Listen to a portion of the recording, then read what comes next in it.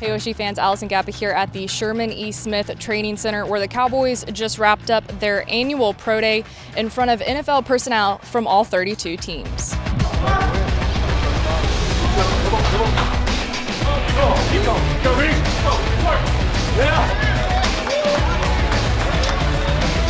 Winnie Child, man, he really put on the show today, and then Metcalf. You know, I only can see kind of the running back position right now, but you know, them two, Winnie came out faster than I thought he was going to be, and then Metcalf, you know, just a lot more fluid than I thought, but they definitely, pushed me a lot today. It means a lot. You know, that's what I look forward to. You know, when I didn't get the invite, it was like, well, I still got a pro day.